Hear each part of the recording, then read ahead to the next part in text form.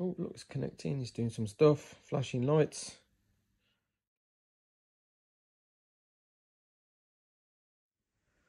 Alright guys, it's a late one in the evening. Got to get a video out, So, with all the work that I've done on the bike, I've been messing around and fiddling around and trying to get in things around my head. How am I going to read the ECU on this bike? Is it possible? Euro 5, blah, blah, blah. So, let's see what options I've got. So, back on the trusted bench in the garage, there is a standard OBD reader with just a plug on the back, you can see. I've got this specific Euro 5 kit from Lone Lek, so these lot, which has a Euro 5 pin on it, and this K1 interface. I don't think that's the right one. I think I bought the wrong one online, but I don't think that will work. And I had a little rummage around, and I've got this little Bluetooth iCar that I used to use when I was on my B&W days to plug in and connect to a phone. So fingers crossed, one of these might actually work. So let's get on the bike. The good thing about this bike is because you can just take the seat off, the plug is here. That's it. You don't have to take loads of shit off, man. It's there, handy. This is obviously Euro 5. Find your equivalent Euro 4 one, chaps. So I'm going to disconnect this. And regardless of the interface I use, I still need to plug this in. So let's get that in there. That's clipped in. That's the easy bit done. So let's see what can and can't read. Right, this was an old school one that I had lying around. I used to use this on my old Yamahas and stuff. So I don't know, it might work. Let's just see. Plugged it in. No ignition, and it's lit up anyway, so there's power to it. So let's just turn the ignition on. When you do fiddling around with this, guys, make sure you're on a battery tender. See if I can remember what goes on. Enter. I think it just goes through a different service bus. Codes found 0, ignition spark. Oh, it's got an exclamation mark though. Please wait. Oh, diagnostic codes. Read codes. Stored codes. No codes are stored in the module. Okay, fair enough. Pending codes. Oh, evaporative system plug control valve circuit open. Interesting. So yeah, so obviously because I had all the evap removed, it's actually come back with a read. So that's handy. Exit. Scroll preview menu. Live data. See if that works.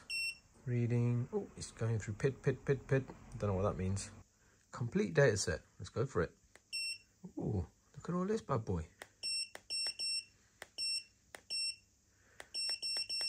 Map, Spark Advance, IoT, MAF, TP, Air Ups, Shift. Ooh, loads of shit here. Okay, let's get out of this. Right, so we know this one connects, so let's go and try the other one.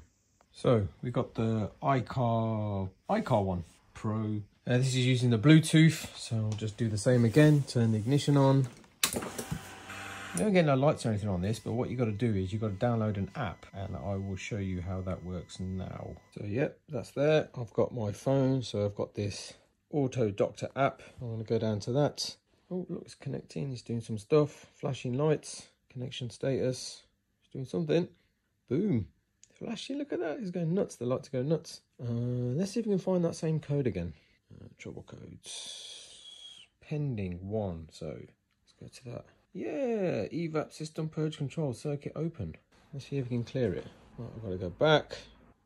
Reset trouble codes and engine management lights. Let's try that. Prepare the vehicle for reset conditions by making sure the ignition is on and the engine is off. Yes, we can confirm. Clear diagnostic info. Okay, fuck it, let's do it. Boosh, that was quick. Fucking hell. Bang, job done, mate. Job done. Oh, you can hear a bike. Lovely jubbly. See what we got in here. Status, diagnostics, readiness monsters. Oops, monitors. Jesus, it's got a lot. It's got a lot of shit, this app. I did have to pay a fair bit for it. I think it was about 20 quid or something.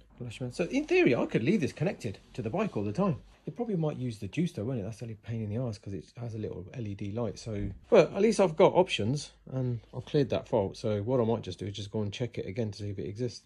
So I'm just going to check that everything's all right. So bloody insert dates come back. See if the alert was still there. No, it is not there. So it's definitely gone. But it did have to piss around with my date though, so I might just start it and check it. So let's give it a start. See what happens. See if it starts first. Whoa, a bit loud. Hey, look at that, it's moving. Give it a rev.